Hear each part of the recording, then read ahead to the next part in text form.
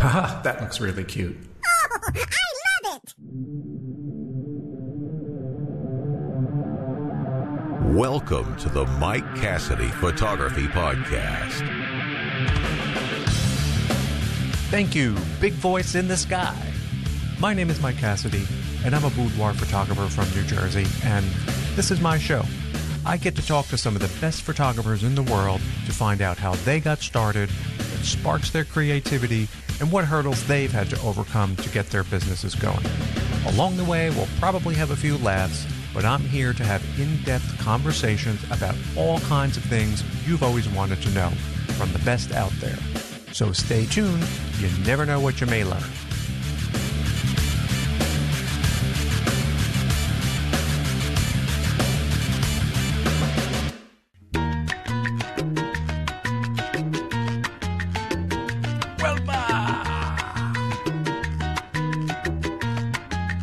Are you dancing? Why not? My name is Michael, and I am your dancing neighbor. We need a little happiness and dancing right about now. Are you getting a bit stir-crazy? I've been locked up for a few weeks now. As you know, I'm located in New Jersey, not too far from New York City, which is the epicenter of the virus outbreak here in the U.S., and it's a serious situation. We're still in peak pandemic mode here, and it looks like we may have a few more weeks to go till this starts to settle down and passes. As this comes into your area, just be mentally prepared to be locked up for like 4 to 6 weeks. You know, just stay happy. You'll get through it. What have I been up to? Well, a lot, actually. I've been working on a website for this podcast, and I'm not a great web designer by any means. And what I'm trying to do, honestly, is probably a bit over my head, but I figured, what else is going on? So I thought I'd give it a shot. I'm making a website that's going to automatically import the podcast episodes and let people play them on the website, and I'll be able to add some other features on this website in the future. I think ultimately at some point I'm going to have some premium content available, and I wanted to get the groundwork in place to be able to add those features on in the future. And think about it, actually now there is no website for this show, so don't go there. I had to move the domain name to its new host, and I think it's still on the moving truck going to its new home. The new website is just on a temporary domain for the time being, and at the rate I work on things, it could be months before that starts to come together, but it's giving me something to do. And one thing about podcasts, if you're a fan of podcasts like me, this is a good time to listen to shows. You know, there's a lot of people producing photography podcasts out there. Basically every topic. There are pet photography podcasts, wedding podcasts, nature podcasts, general podcasts. You know, when I do a search, say like on Pocket Cast or Spotify for a photography podcast, there's a lot. And what's interesting to me is that you'll find shows on some app that you may not find on another. So search around a little bit. You never know what you may find. And on some things, you can even drill down to search by episode titles, and you could find some interesting stuff out there. And podcasts are great to put on in the background if you're working at home, just hanging out, or just trying to kill some time. It's fun to search for new shows to listen to. It's been great for me, keep me busy. And what else? I got an email today from a photography site looking for me to produce some boudoir or other photography content for them. They sent me some documents. What they want mostly is like writing or video content that they can produce and resell. You get paid to create these items, and there's a revenue share involved. You know, what's interesting about the video part of it is that you don't have to edit anything. They edit and produce everything in-house, so I guess you just have to produce the raw video.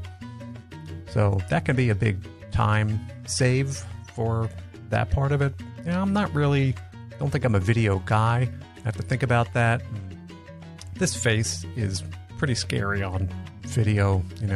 One thing they sent me that did catch my eye was that this company is looking to put together like high-end, in quotes, workshops. They want to charge like $1,000 or more a person to attend these workshops, and I like the sound of that. High-end.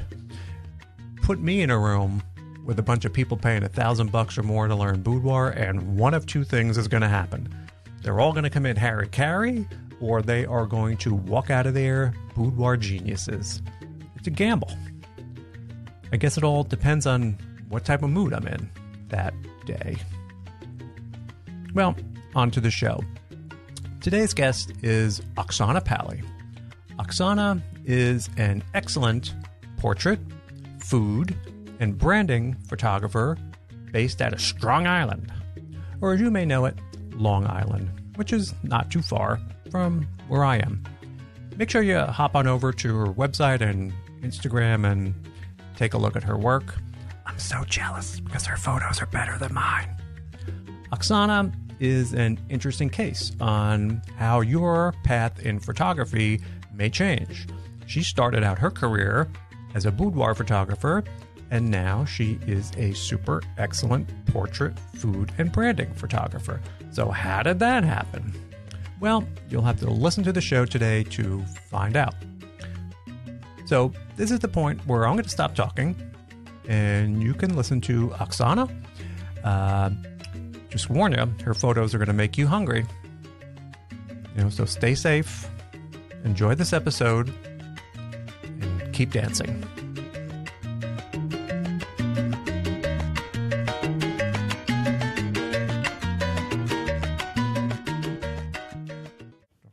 All right, we're live. Oksana's here. She's very nervous. No, she's not very nervous. But before we even get started, my guest today is Oksana Pali. Oksana, introduce yourself to everybody listening. Hi, everyone. My name is Oksana Pali, and I am a portrait and product photographer located on Long Island, New York. New York City, I travel. So that's what I do. We're not far from each other. And before we even get going into this, there's one thing I have to bring up with you first is I have been following your new home now for like weeks, and so I feel like I'm your neighbor. Oh, I've been seeing everything come together. Watching everything like every day, seeing what's coming next. So this has been. I like watching that. Thank you. I was wondering if I was putting too much out there because everybody always wonders if I'm putting too much personal things, too many personal things out, or and I seem to get positive feedback when people like to see what you're doing. Outside of your. I followed you from your studs all the way to your designers and. How everything is. See, I'm like a tile person, so I love to see all the tiles and how that all comes together. So I guess I either I missed that part or it's still. I'll make sure I'll add more tile for you. I can't wait. I'll see. I can't wait to see your bathrooms. Okay, I don't have a lot of tile, but I have some. I saw your wallpaper in the one, but that's the way that all comes together. See, to me, I like art and stuff so that's fascinating to me. So that's a good job, and it's a big mess going all through that stuff, but when it finally all comes together, you're like, and then you forget about all that trauma of all that construction and the displacement and post-traumatic house disorder or whatever you want to call it. So how long did that take from you breaking ground there to it's a long time? Well, for us it's our second time doing something like this. It's our second time building a house, so it took us about a year, which is not that long. It takes some people longer, so it seemed long, but in the big it went by pretty quick. You weren't homeless during the process. You were in there. We were in a rental. So that's it's stressful to do that, and then people don't understand how many thousands of decisions go in that, from the little draw pulls to the color of this to the paint colors. It's not picking the wood. Picking your wood is itself can take weeks for some people to exactly, and that's why I decided to hire someone to help me with certain decisions. It was it went much quicker, and I made sure there were certain decisions I wanted to make I wasn't sure about, like darker colors, to have someone with another eye look at it and help you with that was worth the money. It really was, because there isn't enough Tylenol in this world It was too much. That people can give with the headaches from going in and seeing 400 choices for hardwood and going, oh my God, I don't know where to be. Do we want the wide ones? Do we want the short ones? Do we want the gray ones? Do we want more traditional? We want hand scrapey. It's overwhelming. Your head starts spinning once you just walk in there. You're right. And it's difficult enough for one person to do that. But when two people or so are trying to come to a decision on something like that, it really makes it even worse. Well, I have to say that hiring a designer, she becomes like a marriage mediator too. Yeah, she has to help us merge our styles together. So, she brings something that we both like, which could cause a conflict, but it kind of avoids the conflict that would be. It's true. It really is a test of a relationship, I think, where you find out who you are, because it really is. And I've seen it. I go through it. I've been through it. So it's and it's a trial. It can be a trial to put all that together. But enough about your home. See, I'm going to play something here. This music, because there's something I wanted to say to you, Oksana. And I've never said this to another photographer before, but your photos make me hungry. So that's why I wanted to bring you on this show today, to talk about this wonderful food photography. But not only that, you also do a lot of portrait work. So that was really, I saw that kind of work and I was like, wow, it really stood out to me. So that's one of the things we're going to talk a little bit about today. We're going to talk a little bit about your portrait work. And I just had your Instagram up and I saw even you were doing some school photos too, which I don't know if that's a big thing in the Northeast. Do you find that people, or the high school pictures?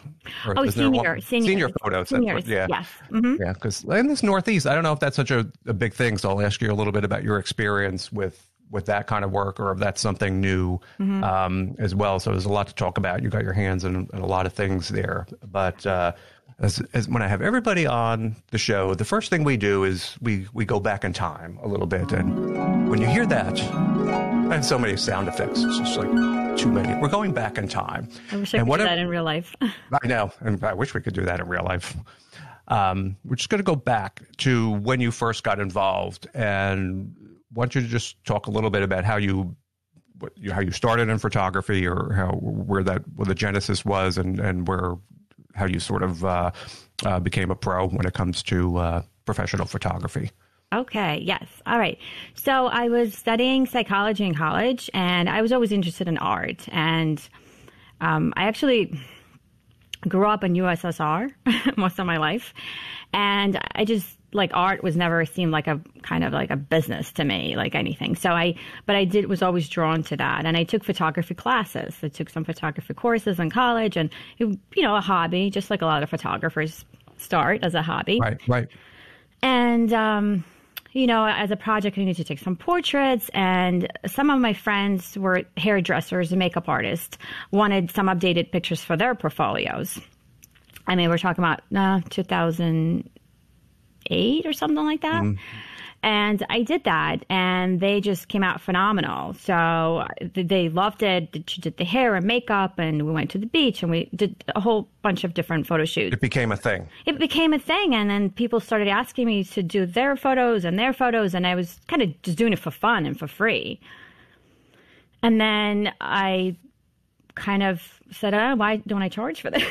It's a lot of work. And then I started charging for it.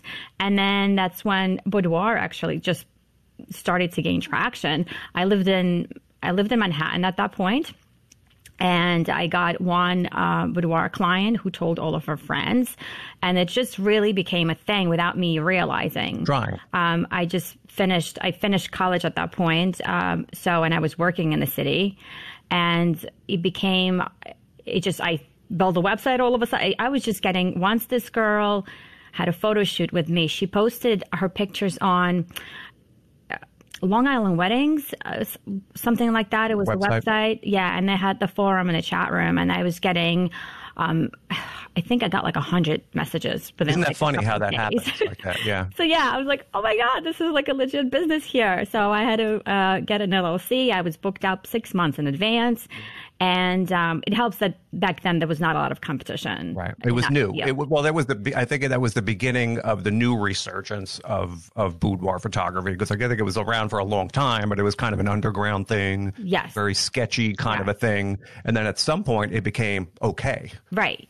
It became cute. Women were empowering each other and actually posting these images on forums and seeing each other. And I was like, well, I want that for my, mostly it was brides getting married and just kind of, I think, like your business, and they want to give a gift to their fiance. But there's different from all walks of life. So someone lost some weight or different reasons for that. So they became very successful, and I was doing that for a while. While I was living in Manhattan. And then I got pregnant. So we moved out to suburbs, and then I lost my studio. And I just decided to focus on my kids, and I had a little kid, and then I had 2 kids in a row. And if you're creative, just like probably many of you listening, you just can't kind of shut that off, So I was home and I was cooking and, taking care of the kids.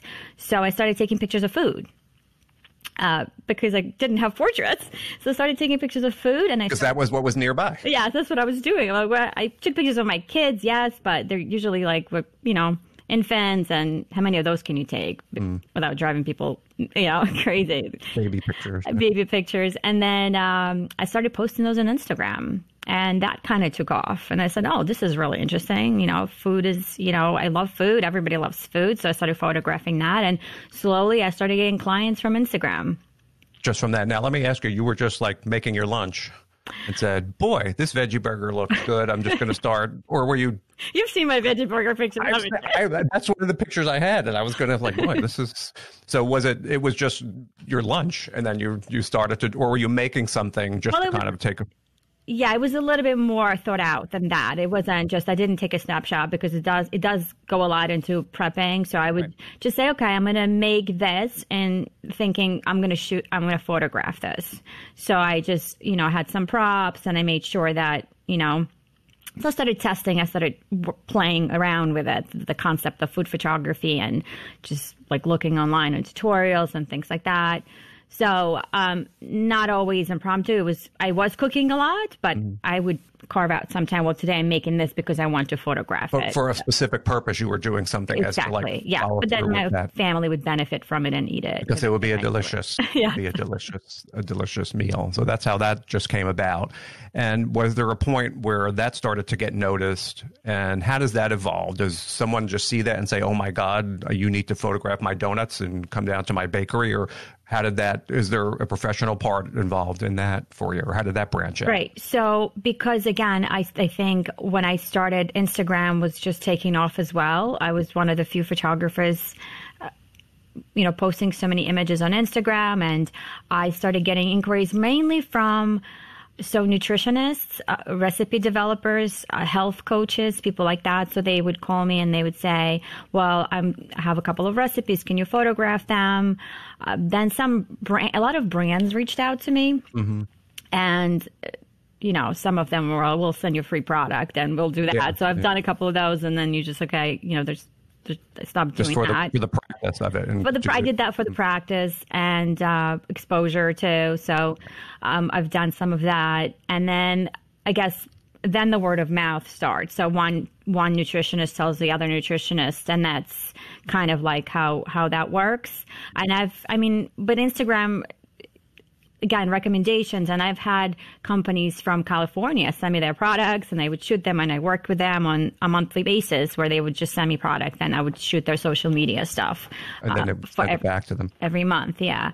Usually I don't send it back. They don't want it back. They just leave it with you.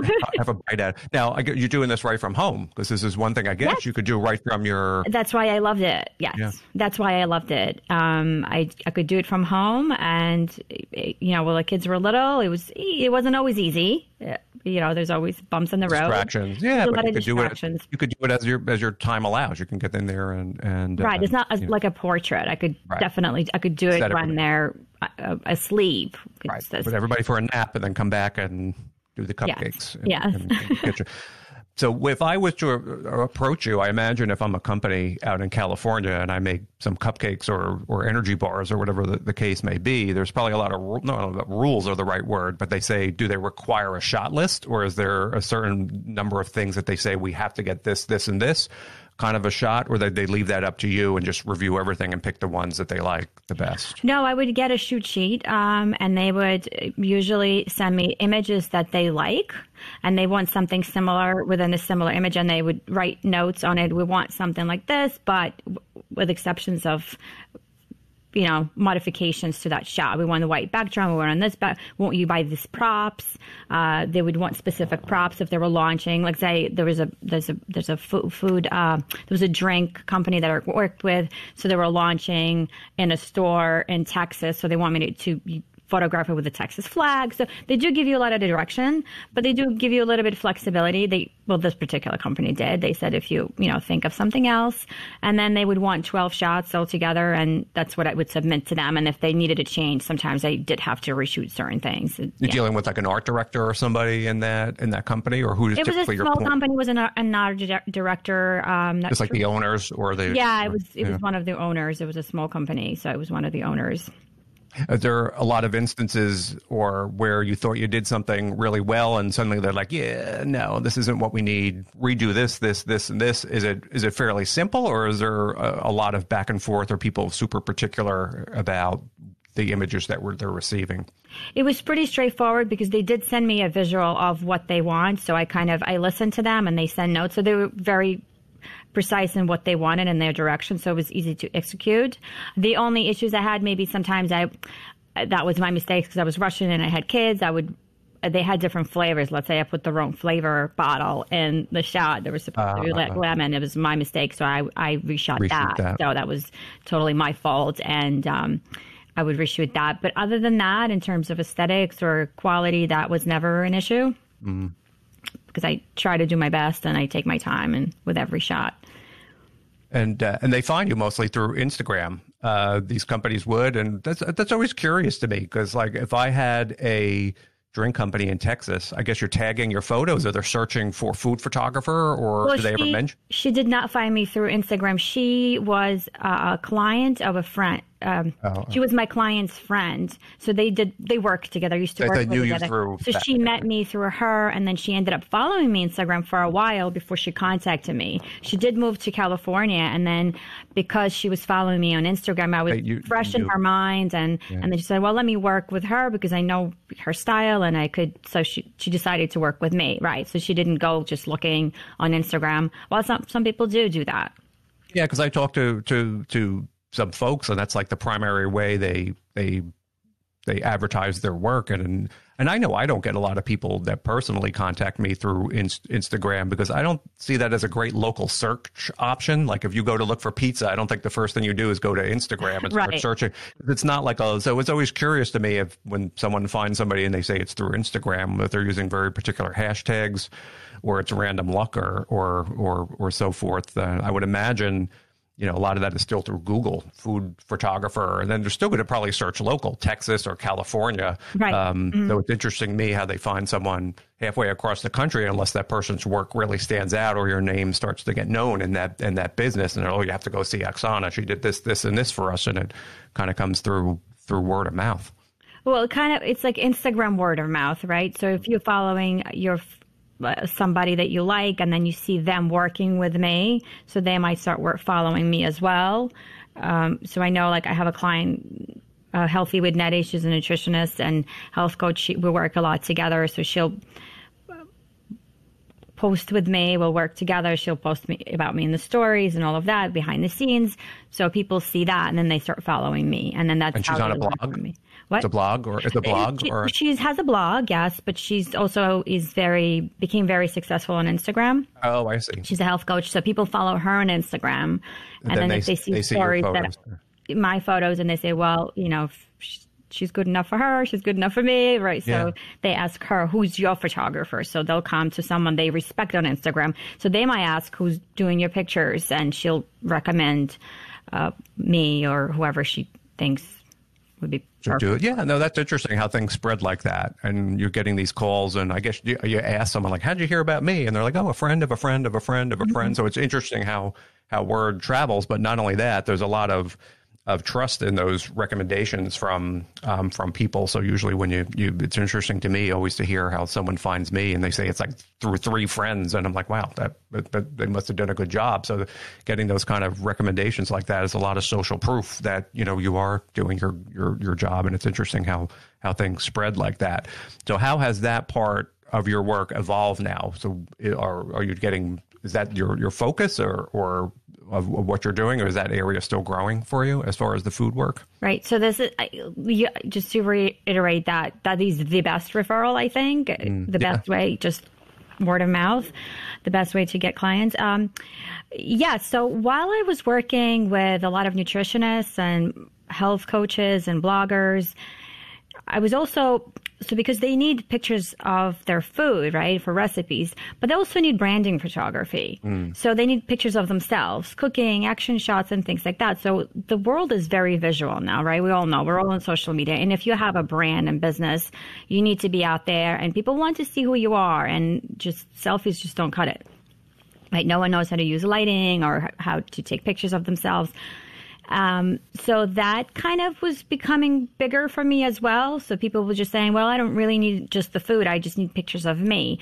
So then kind of it evolved. I started pivoting a little bit. So it evolved into more branding photography. So I started doing that as well. I started offering that, and I realized how much I miss portrait photography. So I wasn't doing boudoir anymore. And I, also, during that time when I was doing food photography, my kids were growing up and they started in elementary school. I became a PTA president for 2 years. Oh, president. So that's part of like why I was just not offering boudoir anymore. I just felt like I can't. Right. With the kids. It was a little bit conflicting too. Yeah. Like I felt like it was a little bit limiting of what I could post. And so I started mostly branding photography and product photography. So, and I fell in love with it, I have to say, working with brands and helping them. Just with one of my clients, for example, Netta, so she started with a couple of thousand followers, and we worked together for the last 5 years. So every 3 or so months, I'll shoot her recipes. We'll do some branding shots for her cooking and action shots. And she just has blossomed on the internet. She's got over 70,000 followers, I think. That's a lot of people. Yeah. Yeah. And then she has her little tribe, but that people respect her, but just things like that, watching people's businesses grow and being a part of that, helping them. So it was just evolving. They would call me and ask me just for a headshot, and then I will ask them a serious question. Well, what is the final goal? What are you trying to accomplish? What kind of shots do you really need? Either for Facebook header, LinkedIn, Instagram? Do you need like behind the scenes shots? And they're like, oh, I didn't even think of that. So you give them these ideas, which become like the total branding then. So it's more, people don't even realize they need all that to grow their business too. In this day, yeah, especially if they're online. That's important now for the people who want to be influencers or whatever they choose to do. And it's a growing field. And, this idea of branding photography is something that has popped up over the past couple of years, and you tend to see it more and more. And so that's your definition of it, I think, is helping somebody grow their business, in terms of not just their themselves, but also they're part of whatever they're promoting, whether it be fitness or cooking. It kind of brings everything all together. It's not just the photos of the person. You try to combine everything. Story. Yes, it's telling their story. It's their business story, showing their why they're doing it, and showing their authentic personality through that. Because a headshot's just a headshot. I think we're now past that. People really want to see who you are, and they want to see visuals. They want you to see when they find out about your business. Where do they go? They go on your website. They go online, and what do they see? They want to see you look professional. They want you to look smart. They want you to see you know what you're doing. So, but they will also want to see you as an approachable person. They want to see a friendly face, and they want to kind of feel the connection with you. So I try to go over all these points, hit all these points before the photo shoot, explain to people what to wear and how to create these images that. Yeah. So that's an interesting question. So how does, someone, when you get that first email or text message or DM from somebody who says, hey, I've seen this work, and what's the process that you have from walking them from the beginning of that through the photo? What comes before that? I guess you have to find a lot about what they're doing and getting them to that goal, the ultimate point of expressing themselves in the best possible way that they can. Yeah, the most important thing for me is to get them on the phone. Right, because everybody just tries to email everything, and and I do have pre-done PDFs, and I actually have a questionnaire for them that I make them fill out. So I get them on the phone and I ask them lots of things about their business and what they want to accomplish with these images and with this photo shoot. We go over that. Then I make them do some homework. So they fill out this questionnaire. So I would ask them what they, let's say, what are the 5 different brands that they aspire to? What is their competition? What do they want to look ideals, like? Right. We don't want to copy, but what do you like about this brand or that brand? So they answer that. Then also I make them create a Pinterest board. So, which they invite me to, so then I could see their vision, because you could describe one thing and you could have it in your head, but I could have another image in my head. So, no, that's very helpful. Yeah, because they can you can see exactly kind of what they're aspiring to do. We could be on the same page. So I know what they're looking for. I know what they like. I know if they put a lot of pictures that are outside in front of a cafe, I know that's what they want. Or I'm paying attention to what common theme is. I know what colors that they're using. What colors is your brand? Do you have brand colors? So all of that. And my client just said to me recently, we were going over, she's getting her branding. She's like, wow, you're like really helping me brand myself. Like, you're a branding expert. I'm like, no, I'm not. But it's just kind of. No, you are. See, this is another thing that you just taking less time out of your life, and you're going to be doing this more. So it gets very involved. Yeah. And I try to help them. And I truly do enjoy it. And I like helping them grow their businesses. It excites me. It's inspiring for me. And this is where it's been lately. So I do offer, I used to be kind of like more of a niche. So, right, it was just food photography, it was just boudoir photography. But I think branding and product kind of interconnected. So you could do a branding, but they might have a product. So I could photograph them and I could photograph their product. Right. When the perfect or the idea there is to like health or fitness people, right? Because they can do gym work, or they can also be diet conscious and so forth. If they're trying to be like a trainer or something like that, it's multifaceted. It's involved. Mm-hmm. There's a lot going on. Yes. With something like that. But I guess the one thing, getting back into the portrait side, that brings in those geographic limitations again, too, because I'm guessing you typically need to work with people within a certain radius of where you are, because you're going to physically have to meet up with them unless they're paying to fly you to California or wherever they are. So as far as the actual photo shoot, is that becoming more complicated? Is there more things to consider or scenes involved, or you have to get to certain locations? Does it get more involved when you're dealing with branding with somebody? You have to create, like if they're a cook, you actually have to be in a kitchen, I guess, photographing them somewhere. So how does that, where do you find a location, or are you working at these people's homes? I do offer them my kitchen. Okay. So I do that. Some of my clients that I come see every 3 or so months in the city, she's in Manhattan. She has a beautiful kitchen, so I photograph her in her space. So I just bring my lighting there, and we spend the whole day photographing food and her. So we'll do it there. Sometimes if it's a nutritionist that I had them come in, and I explain it to them, I say, well, I have a studio and I could set up a table and I could put like fruit and things like that. So we do like a makeshift setup. Like, it doesn't have to look like a kitchen. It could just be some food around. So she doesn't need to be cooking. She's a nutritionist. She explains it to people. So I would create a little bit of a set for that. Yeah, that's another complication. That does become involved, like I said a moment ago. Because food, and I guess just doing the food is easier because you don't necessarily have to be in a kitchen because you're working with a much smaller space. Right. But when the person gets involved, there's a much bigger backdrop that needs to be accounted for. Correct. So you have to put them in that set. And especially if you're going in Manhattan, it's not fun dragging equipment around. Props. Right. So I have to bring not only my lighting equipment, but I pack out it's definitely taxing on your body because I just fill up my whole trunk of the car. And my husband helped me last time, and he was like, "Do you really do all this by yourself every time?" I said, "Yes." He's like, "Bring things up to the 14th floor, up and down. You got to charge like high-rise charges." Well, yes, and you have to get it out of the car into the cart, and then into the elevator, and out into the apartment, and then pack it up again and do it the reverse. So. And for people not in our area, we know that parking in Manhattan is not fun. It's not like you could just pull up in front of a building and there's a parking spot there and you can unload your car. Parking presents a challenge sometimes depending on where you're going.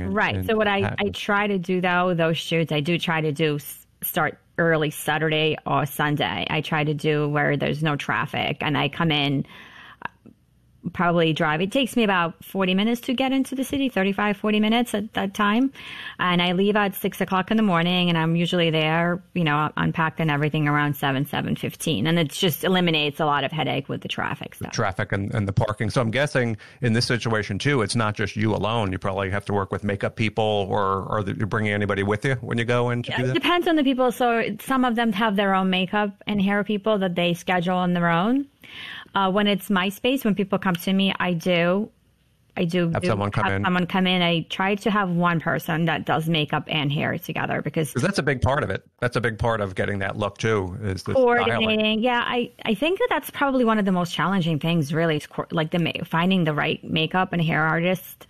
It's hard. That is reliable. Right. Do you find that in your business? Yeah, and I'm very lucky, and I have had a few people that have worked with me for like literally years and years, 4, 5, 6, 7 years, and I've had a few people, and what I do, and this, like I told you, I was doing an interview last week with one of my makeup artists who didn't charge her Bluetooth headset, and the whole thing went. We have to redo this, but not only do they have to be with the hair and the makeup, but they also have to be this calming force. Because as you know, when you're working with women, they're very nervous when they come in. Then it's going to be all right. You're going to serve. So there's more to it. I think for a good makeup person, they have to be very good with people, not just the makeup and getting them calmed. Especially with boudoir. That's very nerve wracking. Sure, even for a regular photo shoot like this, they get nervous. Women get nervous.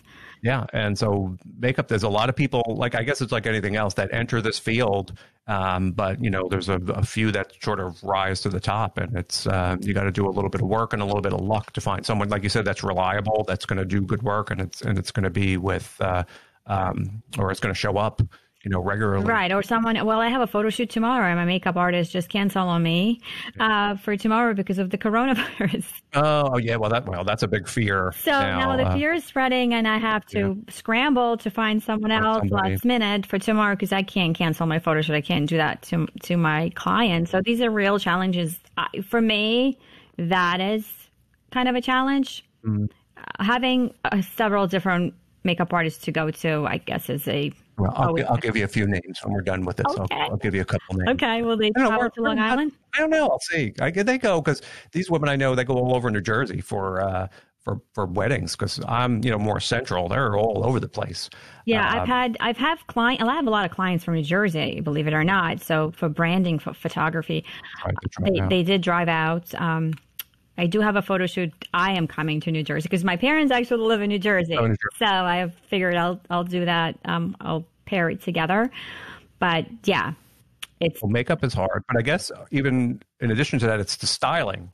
Right. Because people have to wear the right thing for the photo. So are you getting involved in that as well? Or are there styling people that have to come into play here? I don't have a stylist at this point. I would like to have one as I get busier, and like I said, my kids are getting older, so I'm starting to get more and more involved. I have more time. So I don't have a stylist right now. It's me. I have a couple of different options. I also offer glamour shots, and I just did a mother and daughter beautiful, more fine art kind of style. Right. So I have a couple of options. I always have a couple of options in my space because you just don't know what people to bring. I try to educate them. I think that's one of the most important things, especially for branding, but really for any kind of photo shoot, for them to know what to wear.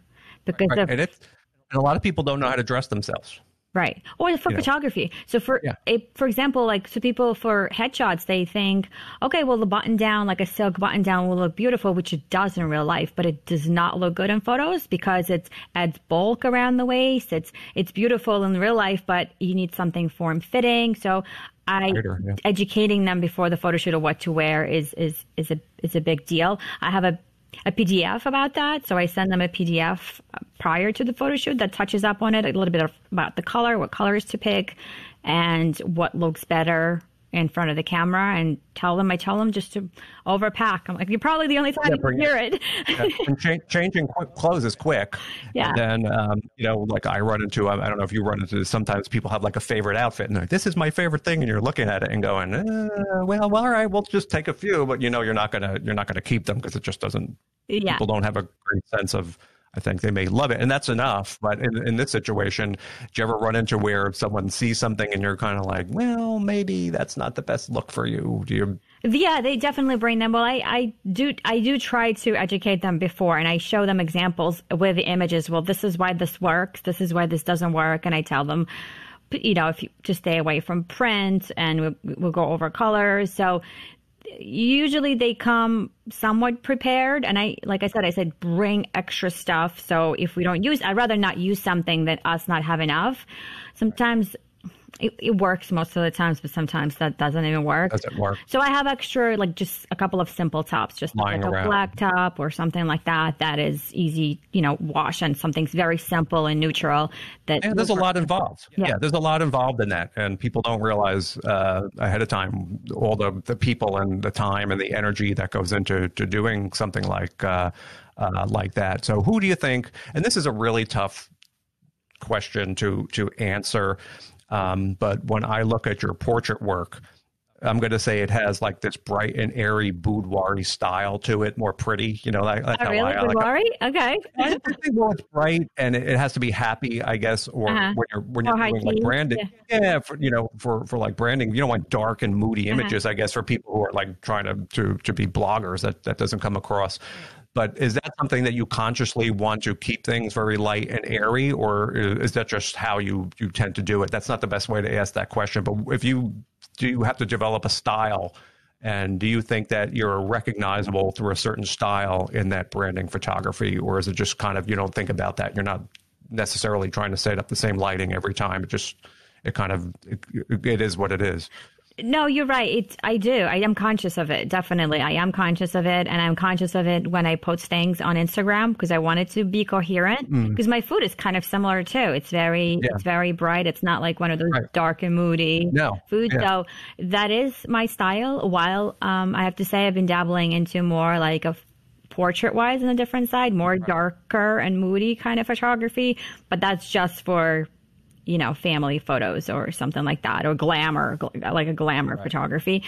But for branding, yes, mine is very happy, light, but sophisticated at the same time. Clean lines. I don't like a lot of clutter, and it's just minimalistic, but clean. Go through. Clean. And I just sent you may not see that. I sent you a link for a photo through that. If you click on that link, it shouldn't ruin your session. And people at home aren't going to be able to see this, but this is just one of the, I guess, branding photos that I came across. Okay, yeah. So tell me a little bit like this. See, now to me, this is very boudoir-y, or light and cheery and bright. It's very pretty. Okay. What was going on here? And I'll post these photos like in the show notes so people can see what we were talking about here. But tell me a little bit about what's going on with this situation where I'll just explain briefly. There's a woman on the laptop in the bed, and she's sitting in a chair and holding coffee, and very well made up and cute outfit, multiple outfits on in there. And what's the scenario, or what's going on in that photo? So this is actually her apartment in New York City. And we wanted to convey the message of that she's approachable, right? As you see, like a white mug, light and airy. We have that beautiful chair. So just kind of, she looks approachable. She shows to see that she's blogging, obviously. She works from home. She's working from her bed. She's wearing a cute little button-down shirt. And there's a little bit of a leg showing, which would make it boudoir-y. And that's kind of the message that we wanted to convey that just like kind of a relaxed, homey feel. So people would connect to that, I think. It's happy. Yeah, obviously, it's always like very relaxed, like you said, an approachable type of a look. And what was she doing, or what is her? What was the point for these photos here? She's a health coach. So this is one of we've shot a lot of recipes at that day too. This was part of the shoot, and she needed some images for her website, for her blog. Okay. So we did. And I wanted to see Manhattan, that she lives in Manhattan. So we have a little bit of a view through the windows. And she's moved since then, but she's also still in Manhattan. I actually inherited that chair. I have it in my studio now. Oh, wow. Yes.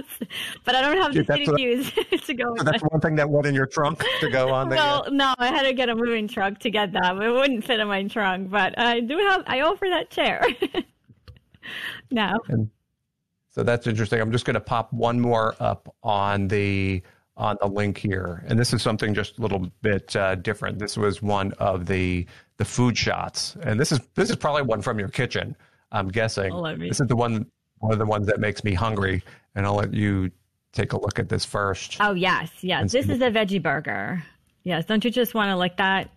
This is why I said it makes me like very hungry when I see. But I guess that's the point. That's not to be joking about it, but that's the goal of something. If it makes you hungry, that means it was a successful photograph. Right.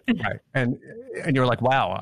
And so what is involved in doing something like this? Again, we're looking at this delicious veggie burger with looks like avocado and tomato on top of it, and lettuce on there. And this does not come off the grill looking like this, I'm guessing. It's not. So what goes into making that look just? And was that one that you were doing, or was this for somebody else? This one was for me. Yes, this one I did on my own. I believe. Maybe I did it for a client. They're all blurring together. This could have been a client's. I can't remember that now. It's right. It doesn't come out looking like that. And with this image in particular, you want height. So you want to shoot a head on like this. You can't do a flat lay or anything like that. And the height is, as you see that I doubled up on the burger part actually. And you want to see, I'm actually salivating right now. So I'm looking at it myself. Ladies and gentlemen, please stand by. Hold on, I gotta grab something. I was running to her kitchen. I'm gonna whip that up quick. No, so and then also you have to make sure that the sauce is dripping and that doesn't happen like that. So are you at this point where you have like syringes and you're squirting like? We have to squirt it. Yeah, we have to squirt it. But I have to say, everything in the images I shoot, 99% is all authentic. So the trend now with all the bloggers and chefs, recipe developers, is really to make the photograph look as close as possible. So if the person does make it, you're not like, oh, well, this looks completely different than what it is. So you do have to, I use real ingredients. Like I don't use any glue instead of sauce. I mean, like it's real food, essentially. It's real food. I would, maybe the sauces I could modify a little bit, make them thicker or thinner. Some don't, it's sometimes to add maybe a little oil to things or spray things or there's a lot of tricks that go into I'm sure that's a whole nother thing too, because certain things aren't going to look the way for very long that you want them. And I tell people, if I work with them, I say what certain things, let's say soups or whatnot, so undercook certain things, because if you're cooking vegetables and stuff, they'll lose their color. They'll lose don't cook to eat it, really. You could finish it later. Let's cook it, photograph it, have a couple of chopped up, whatever ingredients do go in it, chopped up fresh, so we could throw some on the top just to kind of show what it is. So you would be responsible for doing this preparation work too. If I hired you to do this and said we need this, this, and this, you're in your kitchen going to Wegmans trying to get the best looking lettuce? No. Well, it really depends on the job and the client. So if the client has a bigger budget and it's like, let's say it's for a magazine or something, because I've worked with other food photographers that shoot for magazines and stuff. They have a food stylist come in and do all that. Oh, so they're taking care of that. There's a food stylist that there's food stylists. There's also prop stylists on top of that. So this is so involved. Yes, it's very complicated, and just for a burger. Just for a burger, and so I've done a lot of styling, so I could do that, and I do have a lot of props. So I kind of, for me, maybe for a blog, because they don't have that budget. So I could offer all of those things at once because they can't afford hiring I guess in Manhattan there are food stylists. Oh yes, it's a job. It's a job. There's a job as an ice cream scooper. I've worked with to get perfect fringy round. Oh really? The scoop, that perfect scoop. They have custom made scoops to actually scoop the ice cream the right way. There's a woman out there somewhere that has like a $5,000 special made scooper, and they fly her in a velvet pouch just to scoop the custard. Ice cream, yes. Oh my goodness. There's food stylists for sure. There are many of them that are food stylists in Manhattan that just do, and they do a phenomenal job. And, you as a photographer are really supposed to just control the lighting and sometimes stay out of the way, let them do it. So it becomes segregation. Well, you have to work as a team because they have to understand which angle you are coming from, because they could style it one way. Because I've worked with some people that are beginner food stylists, and they would style it and put it in front of me. I'm like, well, that's not how I was going to shoot it. So I had to kind of rearrange things because it's not how the camera sees it. So an experienced stylist will kind of understand which angle you're shooting from and what they'll angle everything correct to the right. And usually when you do food photography, I always tether. For those who don't, do people probably know, do I need to say what tethering, which connect your camera to the computer so you see big screen right away. So when I shoot food, I always tether so we both see it when the same. Make adjustments on the fly. Make adjustment. This needs to turn, this needs to turn. So the food stylists would see. So not all of them are created equal, but it's a job. Food stylist, yes.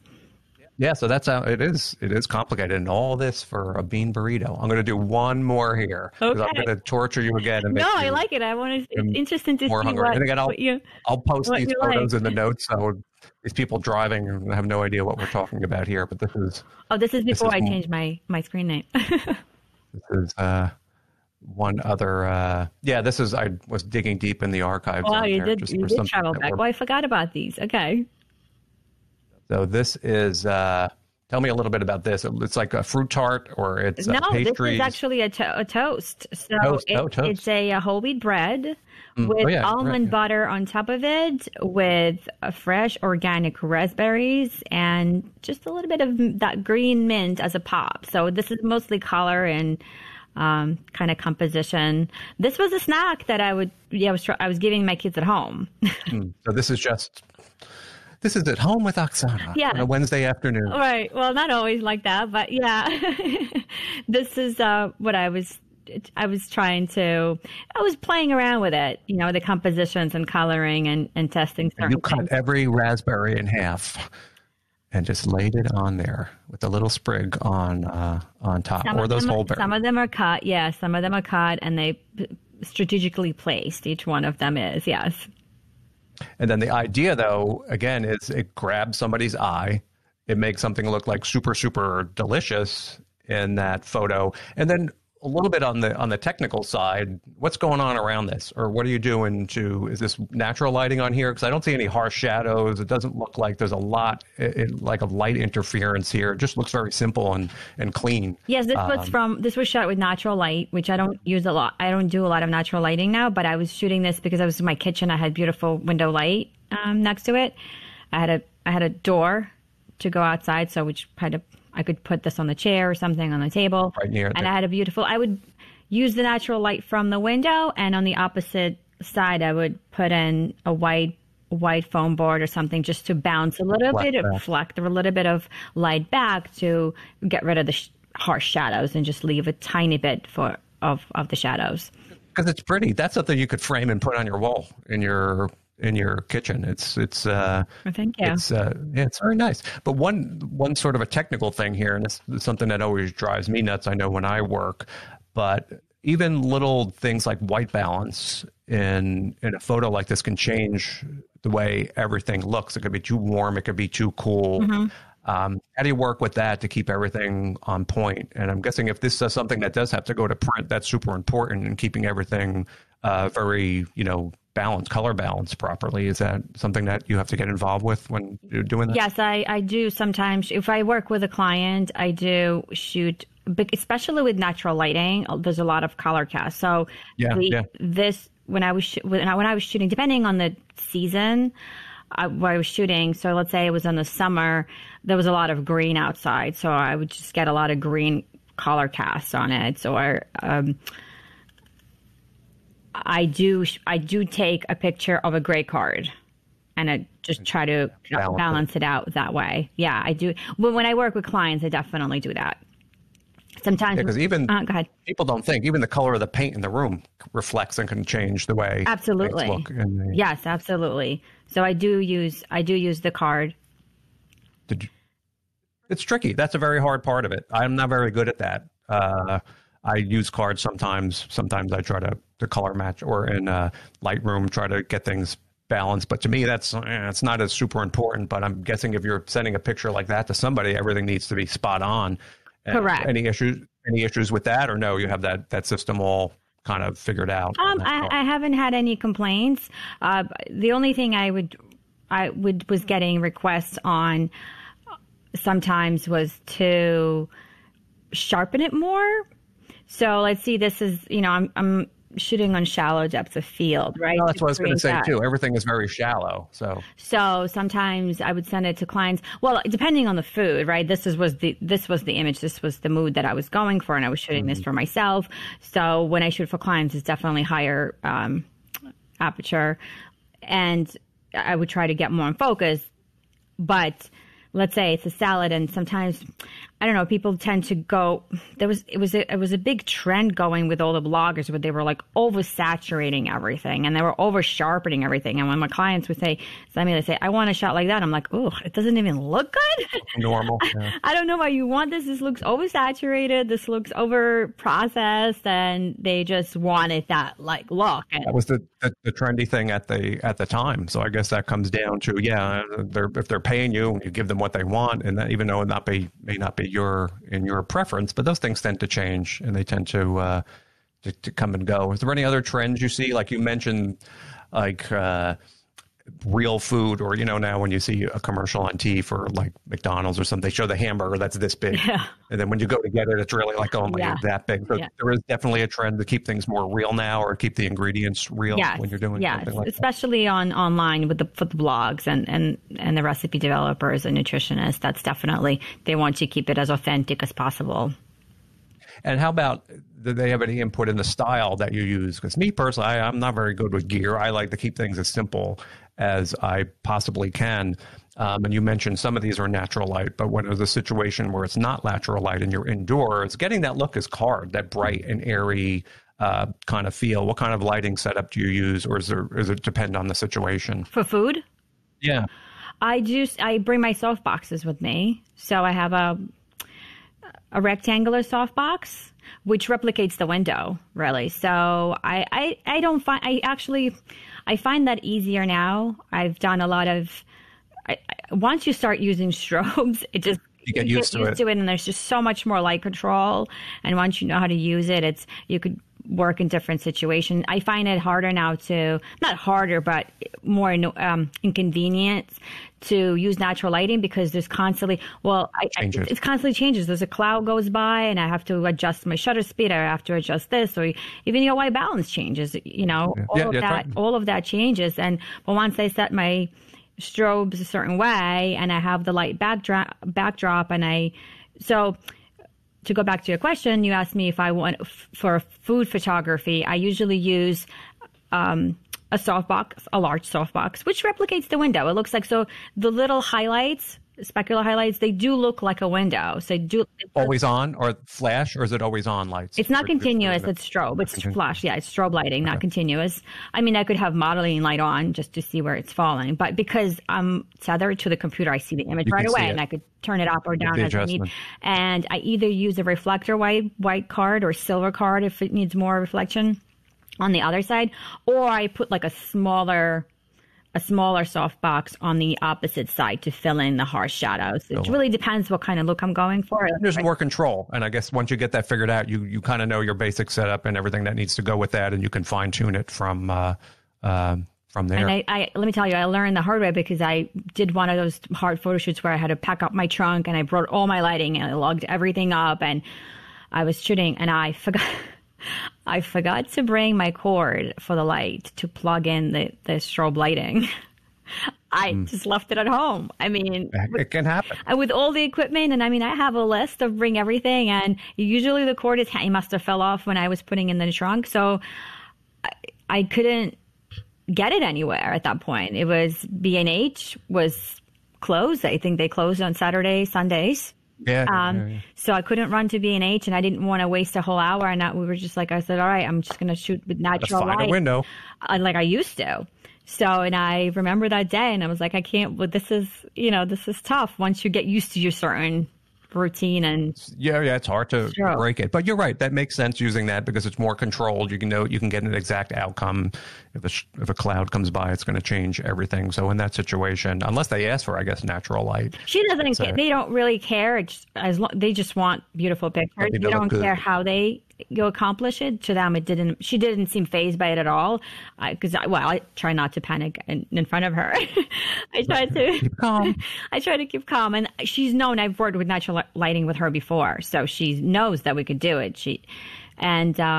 But inside, I was just so mad at myself. Like, how could I forget this? But you made it out all right. You made it through. I did. Well, the good thing, I started as a natural light photographer. So it's just going back to your roots. I guess it's always good to know how to do natural lighting, because if you don't have it's hard. Yeah. No, and see, what I used to do is, first of all, I just hate lugging things around, but secondly, I think it always just got in the way, especially if you're working with a woman. Hold on, I got to move this light, and hold on, it just gets in the way to me, and big things going off in somebody's face. And sometimes I do have one little, forever, all I used was a speed light. I would set it, and I would use a little bit if it was cloudy or something like that. Now I went for broke and got one of these $200 or $300 mini strobes that has like a battery in it. It comes from Adorama. I forget what it's called. Evolve 200 or something. It's a tiny, one step up from a flash.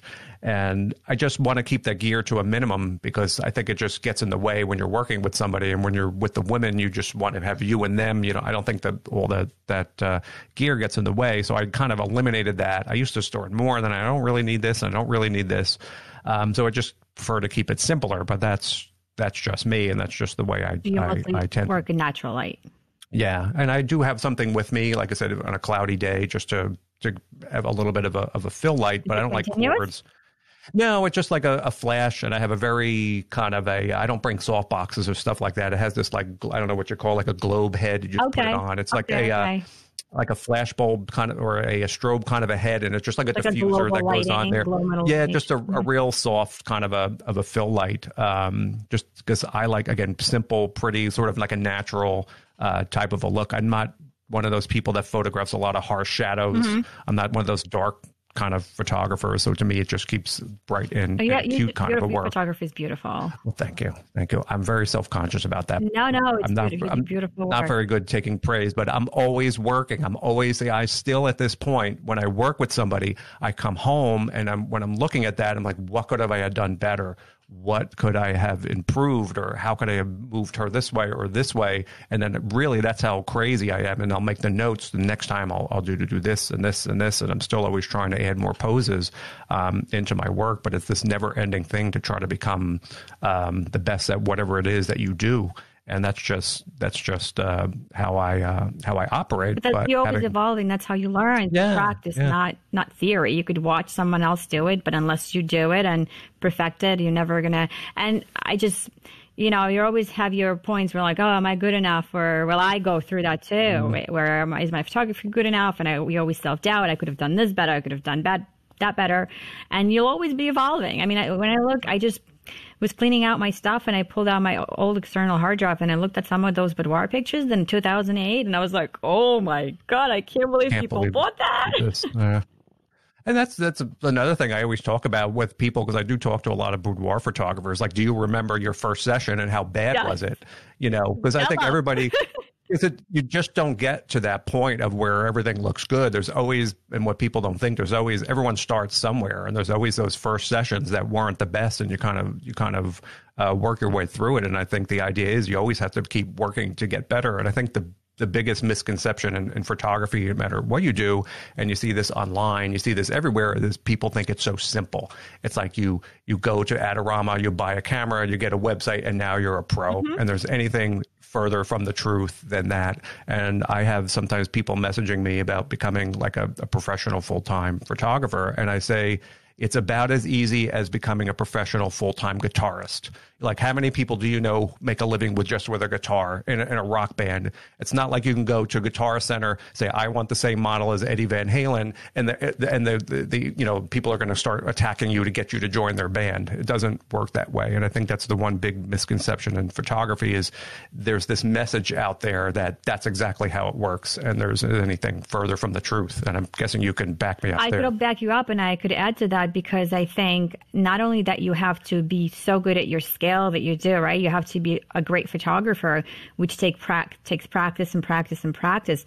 But you also have to be a business person. So that's the people that I think that's the part people don't realize, that how much admin stuff that goes into it. And you have to market yourself, you have to answer emails, you have to do the tax. It's just like any other business. So you have to wear that hat on top of it. So it's not just like, oh, I'm going to go and be creative.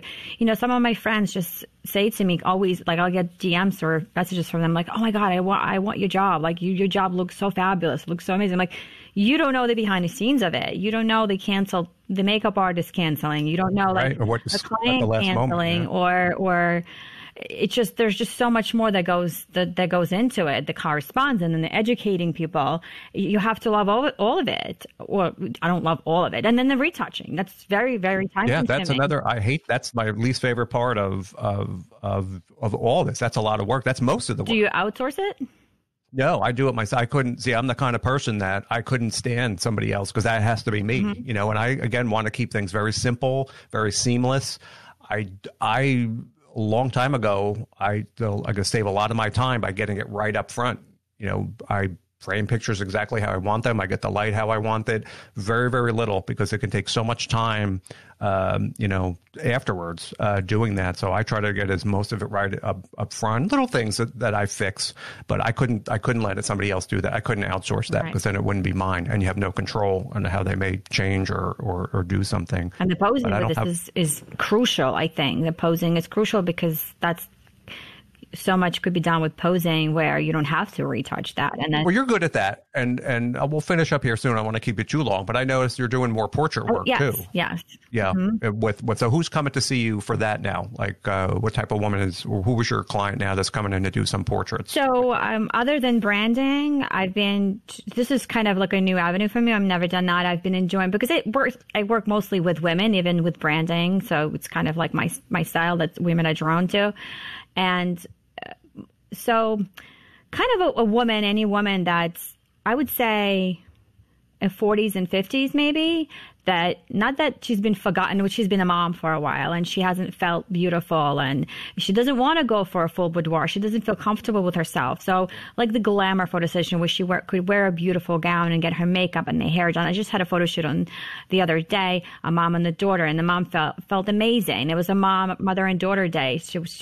The girl was 10 and she came with her mom and they both just felt beautiful for a day. And it's just an heirloom that they're going to keep forever. So forever, the two of them. And yeah, and the posing and all of that, it's not much different than boudoir in terms of you have to pose them in the right way. Yeah, because people don't know what to do, and their hands are like, I don't know where to put my hands. Right. So it takes a little practice to learn how to do that. But I guess I was looking at your Instagram and I saw a couple on there that were portrait styles. There was a woman in a black dress. Right.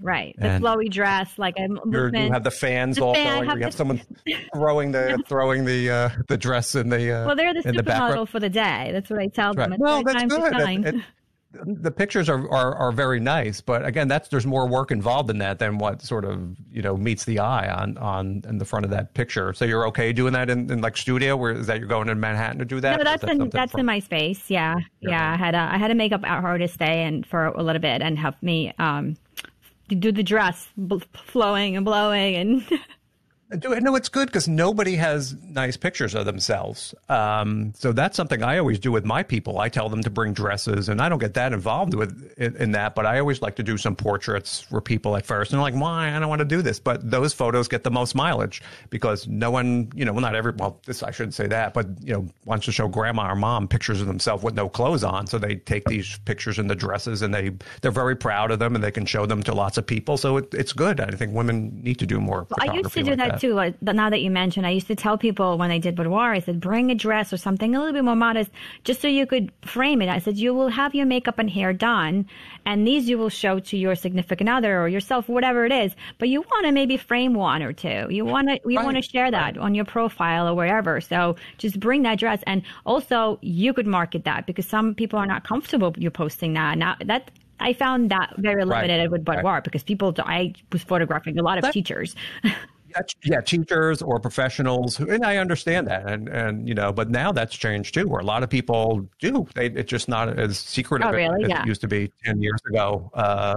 There's always jobs like teachers where you can't, but that has changed. I found that's changed a lot, where people are like, yeah, you can use my picture, that's fine. So, okay, well that's great.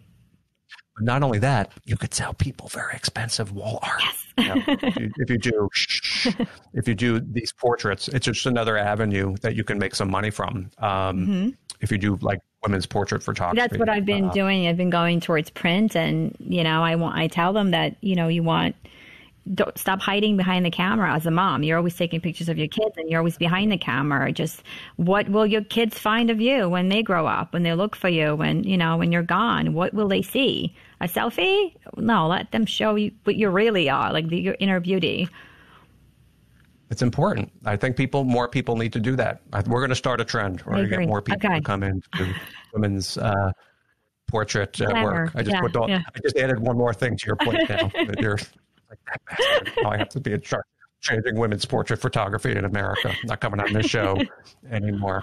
I feel like that. Yeah, I agree. I do. And people don't know they're missing it because they never had it. Yeah.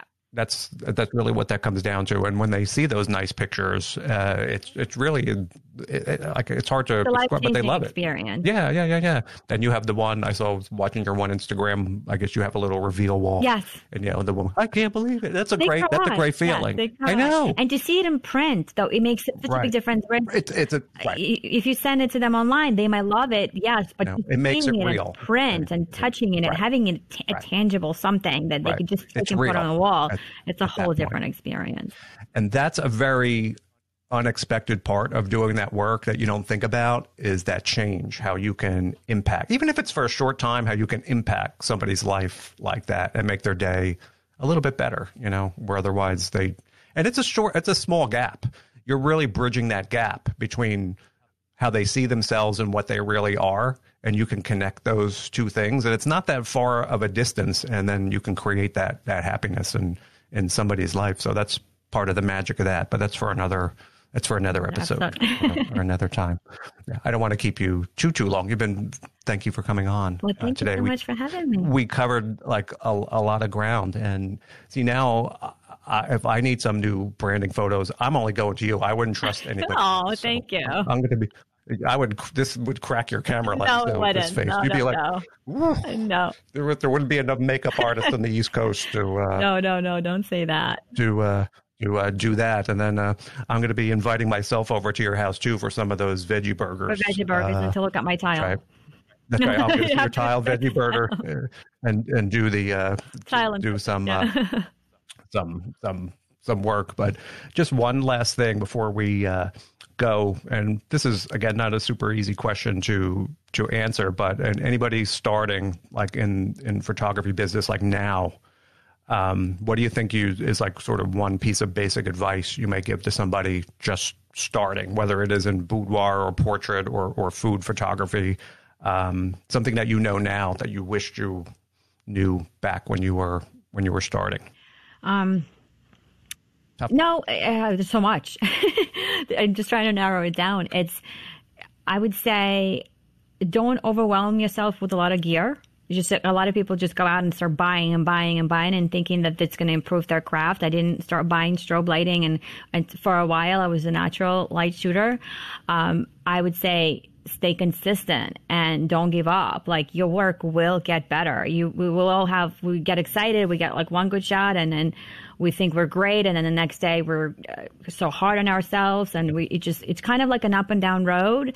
I would say consistency is the most important thing. And I have to remind myself of that I have to be more consistent on social media. But even with your work, just be consistent. And if you just ask your friends, ask your family, and shoot whoever you can.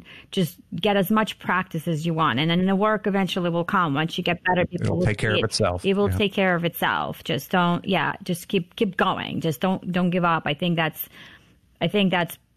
I've slowed down many times before, well, kids or this or that, and I just, kind of stopped myself. I feel like I would have been much further along than I am if I didn't continuously. Like I would put myself on the pause for 2 years as I was doing a PTA president. You need a break sometimes. And then I felt like I was starting from scratch again. So just keep going and do at least a little bit, at least a little bit on a consistent basis.